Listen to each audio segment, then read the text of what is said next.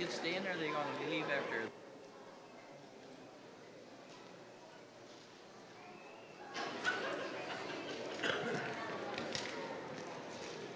Please stand.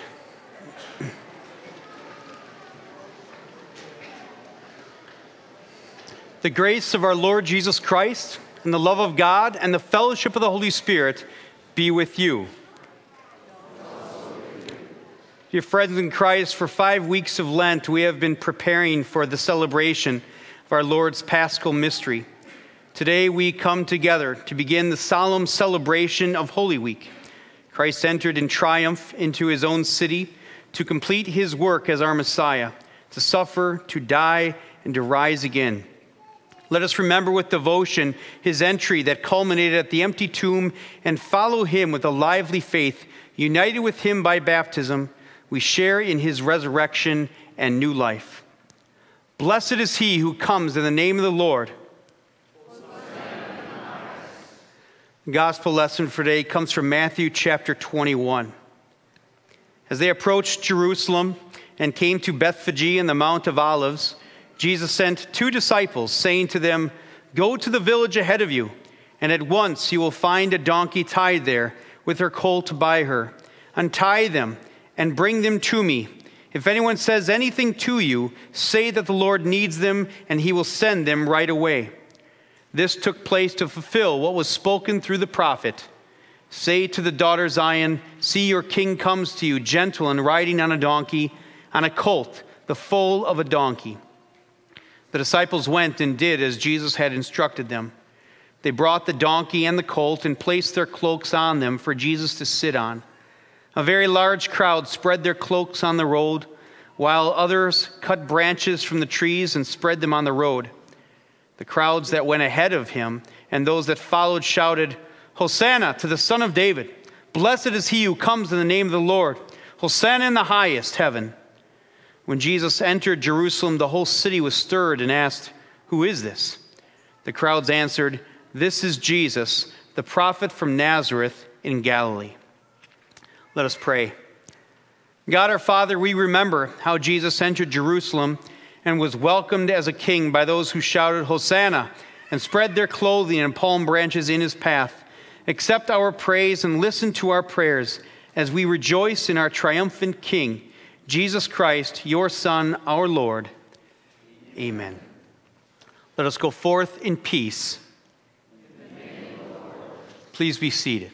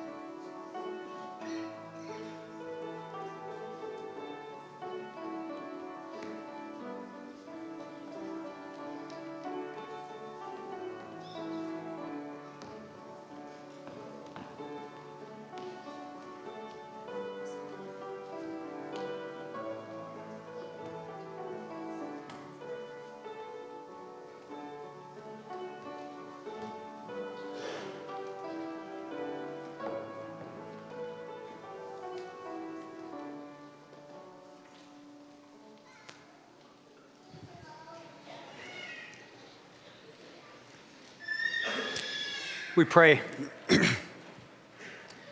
We praise you, O God, for the great acts of love by which you redeemed us through your Son, Jesus Christ, as he was acclaimed by those who scattered their garments and branches of palm in his path. So may we always hail him as our King and follow him with perfect confidence, who lives and reigns with you in the Holy Spirit, one God, now and forever. Amen. Our first lesson comes from the Old Testament, comes from Zechariah chapter 9. In Zechariah, we have here a prophecy of something that was going to happen many years later, of our Savior riding into Jerusalem, a very unique king who does not look like a king in this world, but who is exactly the type of king that we needed. Zechariah chapter 9. Rejoice greatly, daughter Zion. Shout, daughter Jerusalem. See, your king comes to you, righteous and victorious, lowly and riding on a donkey, on a colt, the foal of a donkey. I will take away the chariots from Ephraim and the war horses from Jerusalem, and the battle bow will be broken. He will proclaim peace to the nations. His rule will extend from sea to sea and from the river to the ends of the earth. This is the word of our Lord. Our second lesson comes from Philippians chapter 2. And in this lesson, again, we see a very unique Messiah that the people were looking forward to, a Messiah, a Savior, who would humble himself to the point of being our servant, serving us so that we could have exactly what we needed in our Savior. Philippians chapter 2, it reads, in your relationships with one another, have the same mindset as Christ Jesus, who being in very nature God did not consider equality with God something to be used to his own advantage. Rather, he made himself nothing by taking the very nature of a servant, being made in human likeness, and being found in appearance as a man, he humbled himself by becoming obedient to death, even death on a cross. Therefore, God exalted him to the highest place and gave him the name that is above every name, that the name of Jesus every knee should bow in heaven and on earth and under the earth, and every tongue acknowledge that Jesus Christ is Lord, to the glory of God the Father. This is the word of our Lord. Now invite all the children to come forward for the children's message.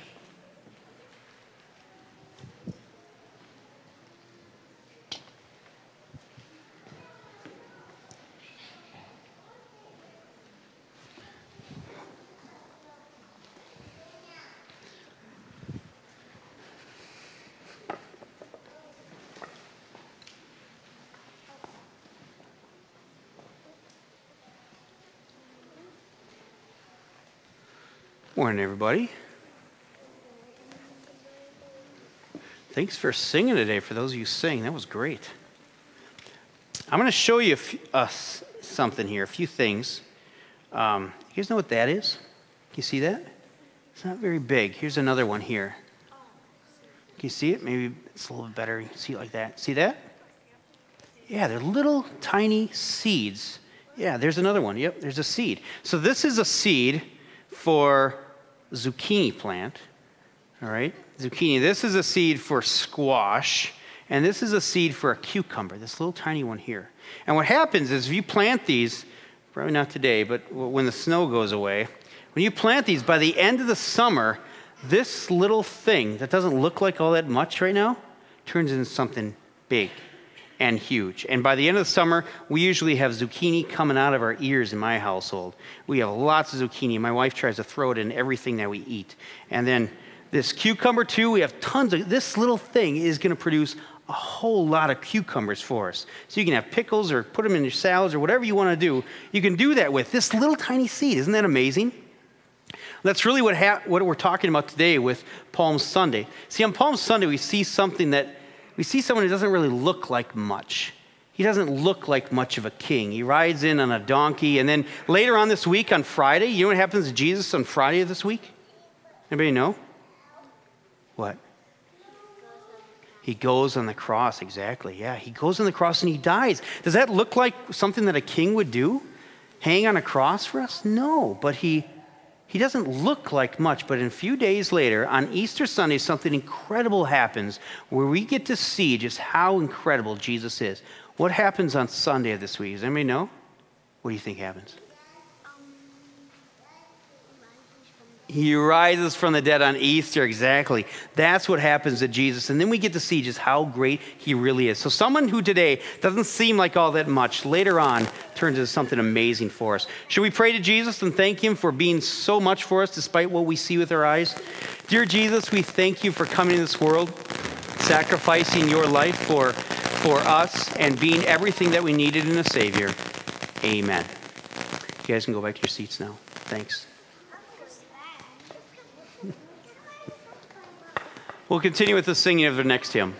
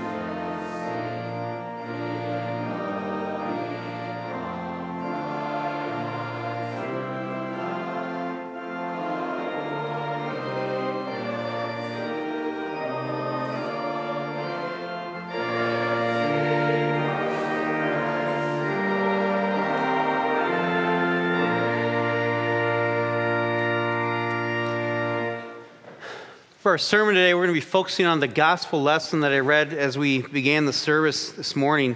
Matthew chapter 21. I'm just going to read the last few verses that are found there. Starting in verse 9.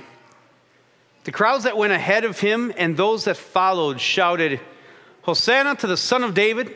Blessed is he who comes in the name of the Lord. Hosanna in the highest heaven. When Jesus entered Jerusalem, the whole city was stirred and asked, Who is this? The crowds answered, This is Jesus, the prophet from Nazareth in Galilee. This is the word of our Lord.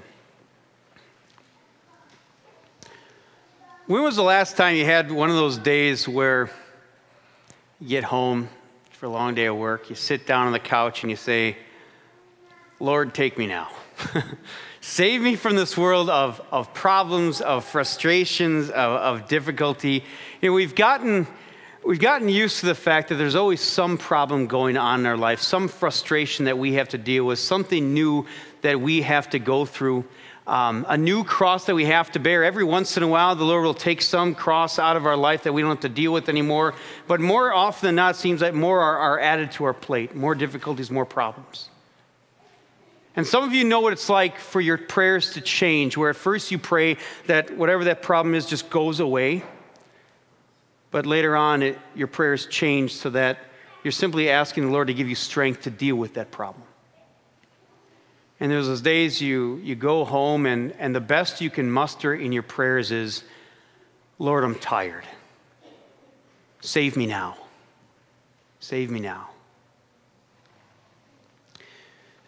Today on Palm Sunday and throughout this week, really hitting the climax of it on Easter Sunday, is we get to consider the greatest rescue effort this world has ever seen. And today on Palm Sunday, we get to think about just how thoroughly your God saves you, how all-encompassing his salvation is. Our English language doesn't quite catch it. When it comes to the word Jesus and the word that you've said already today a couple of times, Hosanna, they're actually related, even though they don't sound like that in English. You remember when when Gabriel came to Mary when she was pregnant, she said, "You're going to be the mother of the Son of God." And she gave her one command. She said, you are to give him the name Jesus because he will save his people from their sins. The word Jesus or Yeshua or Joshua means the Lord saves. Now fast forward 33 years after that, when Jesus was born. 33 years later, we have him here on Palm Sunday. And this Jesus who rides into Jerusalem, the people there, the one whose name means the Lord saves, the people there are shouting at him, Hosanna, which is a form of the word that comes from Jesus, meaning save us now. So how fitting when this person that the Lord had sent, whose name means the Lord saves, the people see him. When they see him face to face, they say, save us now, Lord. We can almost pinpoint the exact day. It was a Sunday before Passover. The disciples and Jesus, they were a few miles away from Jerusalem, leaving from Bethany. And as they headed into as they headed into Jerusalem, the people greeted them there with some shouts of praises and joy. Going into Jerusalem, a place that means house of peace, and yet within a week, that would be anything but a house of peace. The people's shouts of Hosanna would instantly change to crucify him. It was nearly to the point of a riot where the people demanded that this man, Jesus, be tortured and crucified. The start of that journey was very different than the end of the journey. The start that we see on Palm Sunday is very different than the end. Now, Jesus knew that. But the disciples, they didn't. And the people who were there on this Palm Sunday, they didn't understand it either. But it seems as if what they were shouting out, what they were saying, it shows that they believed that Jesus actually was the Messiah, the one that they were waiting for. Think about what they had done and what they were saying. They used palm branches, which is always a sign, an ancient sign of victory. And they put their cloaks on the ground so that when Jesus was on this donkey riding, they treated him like a king. That's the way that you would treat a king after a victory coming back into his hometown. That's how they were treating Jesus. And they shout out, Hosanna, save us now. Hosanna to the Son of David. That's what they said. The Son of David has always been a reference to the Messiah who was going to come into the world. The Messiah that they had been waiting for thousands of years. And right after that, they have another phrase they use. They say, blessed is he who comes in the name of the Lord. That is a direct reference from Psalm 118, which is the hymn that the Jewish people would always sing around the time of Passover, as they remembered that first deliverance 1,500 years earlier through Moses, when God sent the 10 plagues and brought them out of slavery. Do you remember what happened? God's people were enslaved in Egypt, and the Lord finally said, that's enough of this. So he decided he was going to bring them out of Egypt, and he was going to use 10 different plagues to do it. But it was the last plague that finally did it. Where the Lord said that every firstborn adult and child and even animal was going to die. Among the Egyptian households and even the Israelite household, unless you take a lamb, an innocent lamb and an unblemished lamb, and you kill it, and you take the blood from it, and you put it over the doorposts of the home. And that night, the angel would come, and he would literally pass over that home, sparing all the people who were inside, all because of the blood of the lamb. Now, you can imagine what happened when the Egyptians woke up. And there was death everywhere, crying and mourning everywhere. But for the Israelites, it was different. They recognized that because of the blood of the Lamb, they were spared. And not only that, but they were freed from slavery, and they left Egypt that day. All because of the blood of the Lamb. That's what the people sang. As the people remembered the past and the deliverance that happened through Moses, they also thought about this other Messiah, the Savior who would come to deliver them from a greater type of slavery. But the question is, what type of salvation did they think that the Messiah would actually give them? What did they think the Messiah was going to save them from? From Roman rule? Just as he brought them out from underneath the Egyptians, was he going to bring them out from underneath the Romans? Is that what the people in Jesus' day thought as they were shouting out, looking at Jesus and declaring that he is the Messiah? Is that what they thought? What did they want in a Messiah? Did they want someone who could continue to give them as much bread and fish as they wanted through his miracles? Did they want someone who could stick around and heal all their sick? Did he want someone who could rule as their king and who could give them ultimate peace, where they would no longer have any frustrations or problems that this world continued to give them? Is that what they wanted in Messiah? What do you want in a Messiah?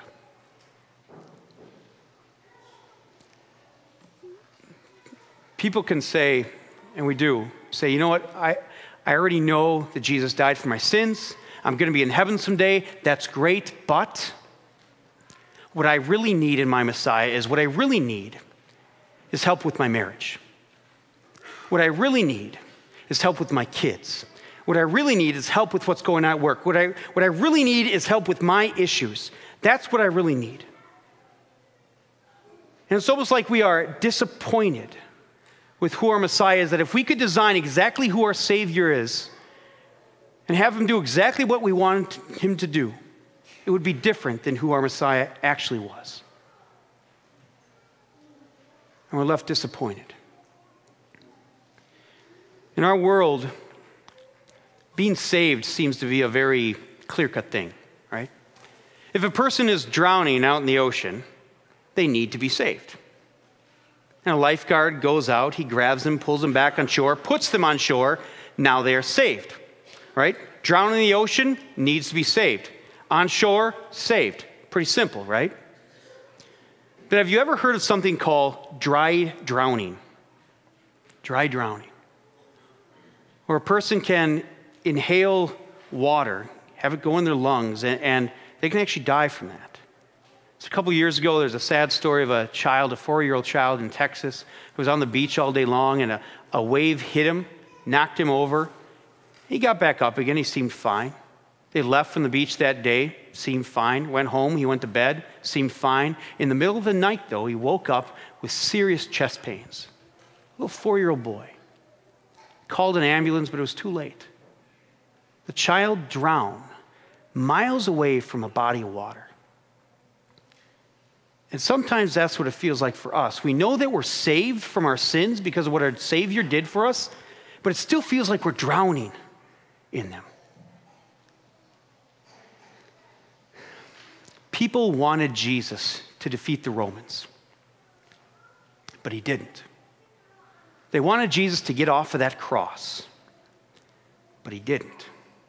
They wanted Jesus to remain in this world so he can continue to heal their sick and feed them as they needed and take away reign as king so that they could have no problems in this world. But he wasn't that kind of Messiah.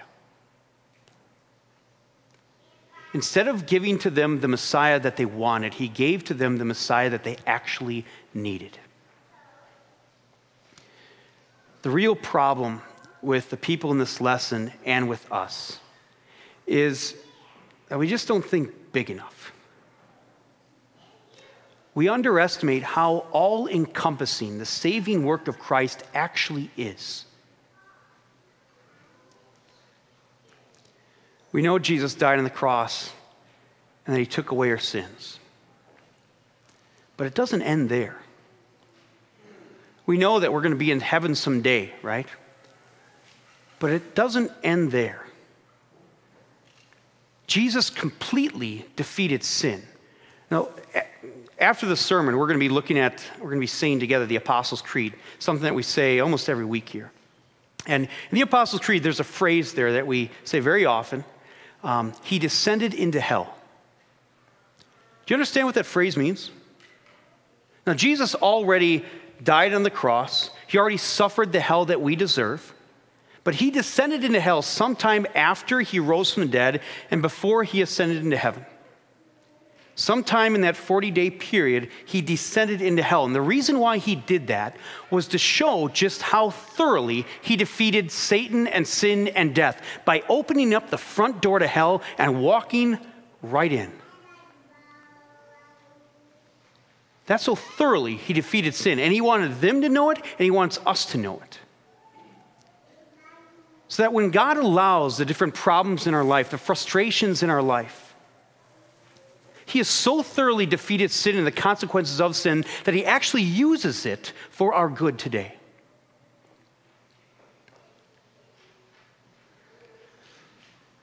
This last week, last couple of weeks, I've been in the hospital a lot lately. Not for me, I'm fine physically, but a lot of people in our congregation have been very sick. And this last week, the verse of the Bible that I've been using for them is this. Isaiah 41, verse 10. It says, "So do not fear, for I am with you. Do not be dismayed, for I am your God. I will strengthen you and help you. I will uphold you with my righteous right hand." It's a great section of Scripture because it gets past the part that, yes, our sins are forgiven, or someday we're going to be in heaven, but it gets to our immediate problem right now. And it helps a person to see that the reason why the Lord allowed this problem in your life, apparently, because he wants you to see just how strong your God is. That your strength doesn't come from you, it comes from him. And so he allows these difficulties in our life at times. He is so thoroughly in charge of sin and the consequences of sin, the problems in this world, that he actually uses it for good for you and me in ways that we will never completely comprehend.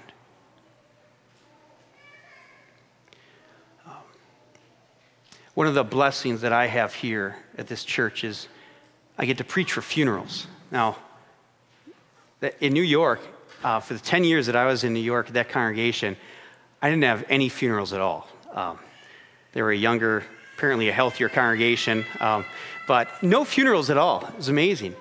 But coming here, it's been a wonderful blessing to be able to do funerals because there's two wonderful things that people get to see at a funeral. The first thing is when a person dies, when a Christian dies, you get to proclaim in the midst of this awful tragedy, you get to proclaim how God used that for an incredible good, that now that person who died is with their Lord. What a blessing to be able to proclaim that. But something else happens at a funeral.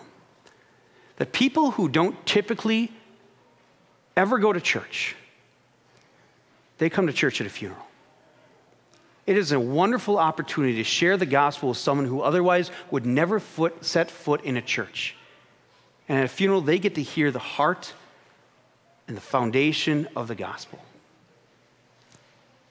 Think about that, how the Lord uses even the worst tragedies in this world to bring about his good.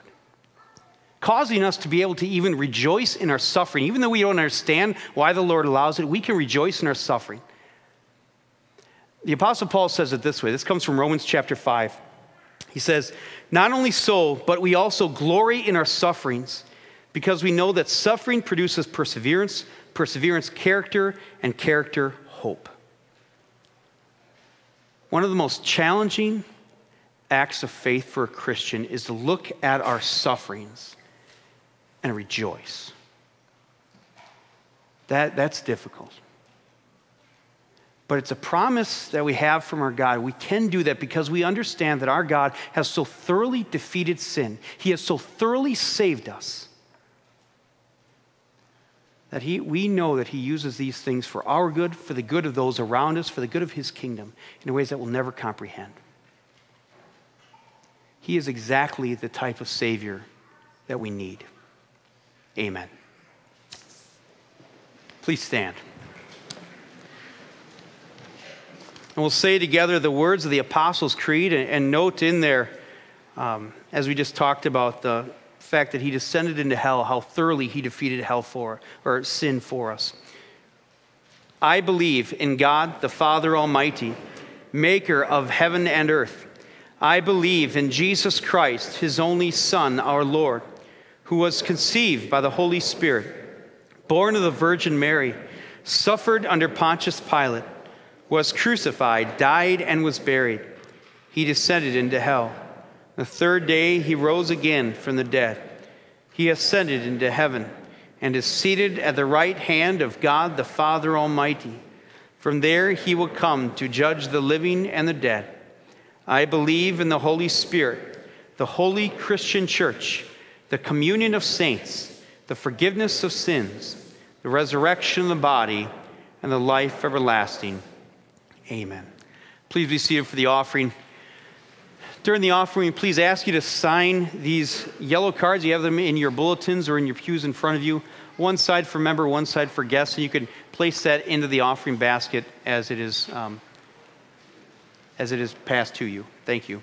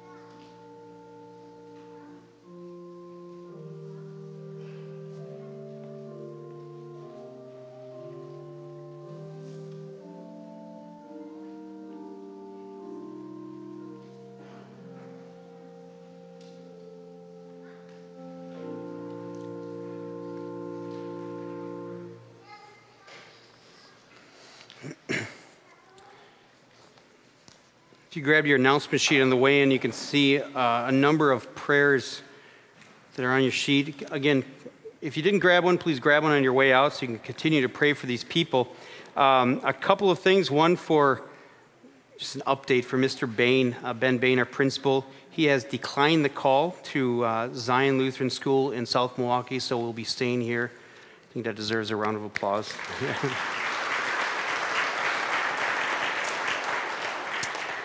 A number of other things. Gary Baumgarten, that is a typo. He's going to be having surgery this Friday, so it wasn't on the 1st, but it will be this week, so we'll pray for him.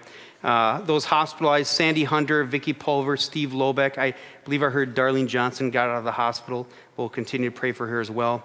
Butch Schrader, and then Anthony, who's a cousin of Stephen Wessner, are critically ill. Pray for them. Those dealing with cancer, Pastor James Heumann, and Bonnie Vaher, who is the mother of Linda Clark. We'll pray for her spiritual and physical health. A couple of their additions not on here.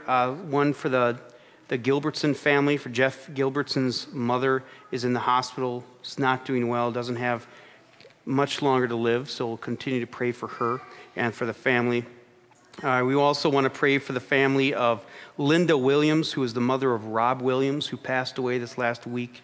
The funeral will be at St. John's in Sparta at 11 a.m. this Tuesday, and visitation at 9 a.m. And we'll also pray for the family of Jerry Grosskopf, who is the brother of Raleigh Grosskopf, who Jerry passed away this last week as well. So we pray for them. We pray.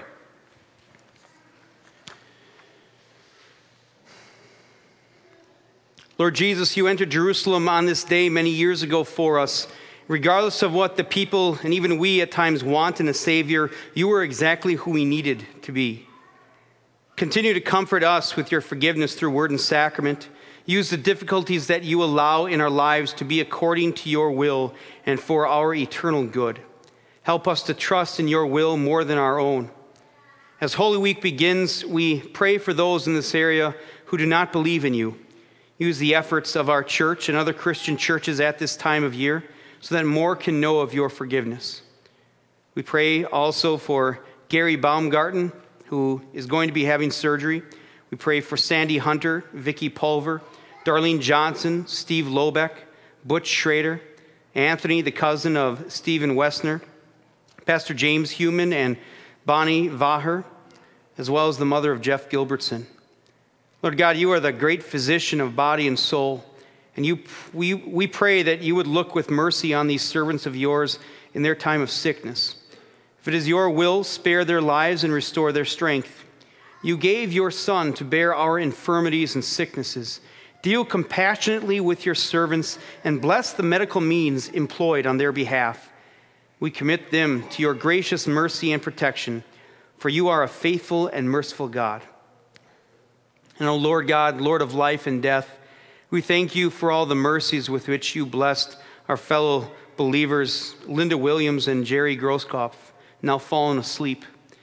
We thank you especially for having brought them to the knowledge of your Son, Jesus Christ. We pray that you would comfort their families and all who mourn their death with your precious promises and cheer them with a sure hope of a blessed reunion in heaven. Grant the lifeless body rest and at last, together with us all, a joyful resurrection to life eternal. Teach us to number our days aright, that we may gain hearts of wisdom and finally be saved through Jesus Christ, our risen and ever-living Lord. Amen.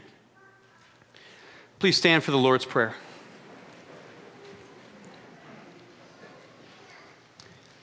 Our Father in heaven, hallowed be your name. Your kingdom come. Your will be done on earth as in heaven. Give us today our daily bread. Forgive us our sins, as we forgive those who sin against us. Lead us not into temptation, but deliver us from evil. For the kingdom, the power, and the glory are yours, now and forever. Amen. Blessed is he who comes in the name of the Lord. The Lord bless you and keep you. The Lord make his face shine on you and be gracious to you. The Lord look on you with his favor and give you peace. Amen. Amen. Amen. Please be seated as we sing that song with that word, Hosanna. Save us now one last time.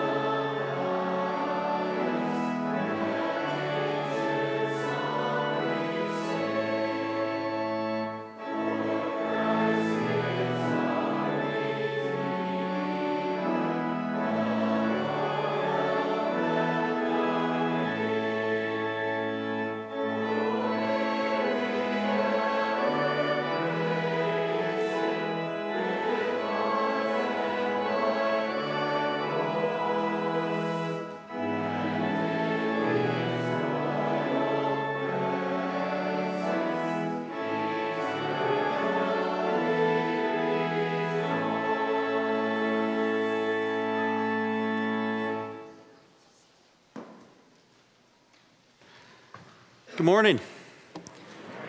It's great to be here with all of you as we begin Holy Week and contemplate just how thoroughly and all-encompassing the saving work of our Savior really was. Couple of announcements. One is for Holy Week services, and you have this in your announcement sheet too. Maundy, Thursday, it's going to be 6:30 p.m. Good Friday, 1 p.m. and 6:30 p.m. Easter sunrise service will be 6 a.m. and then the Easter festival services are a completely different sermon and service. That's 8 a.m. and 10:30 a.m. There will be breakfast on Easter as normal, 7:15 till 10. They'll serve breakfast. And then there will be an Easter egg hunt too. In between services, some of you may have been there, but they stuffed 864 eggs. So we have a lot of eggs. Please bring them. I remember last year we had kids walking away with giant bags full of eggs. So we want to share that a little bit more. So please come. That'll be at 9:30. They'll start out there. If it's bad weather, it'll be in the gym.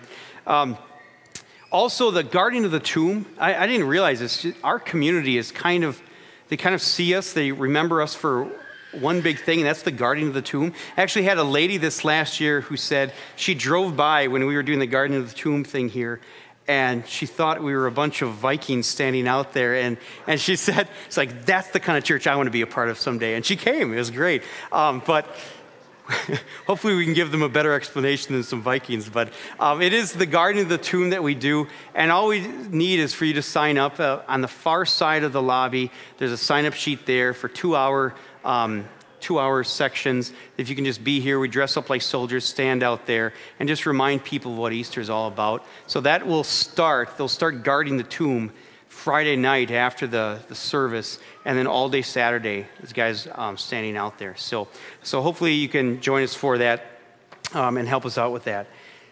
One other thing, we have a number of Easter invites here. We sent out 4,500 of them to the area. Many of you probably already got some of those if you live close enough to our church. But if you know somebody who needs an invite, somebody who hasn't been to church, or someone who just needs to hear that comfort of the message, we have a number of invites in the lobby. There's a couple of people who are going to be handing those out to people who want to give them. If you have 10 friends you want to give them to, take 10. If you have 100, take 100. We have that many for you. So God's blessings as we begin Holy Week, and please take some time to greet those who are around you. God's blessings on your week.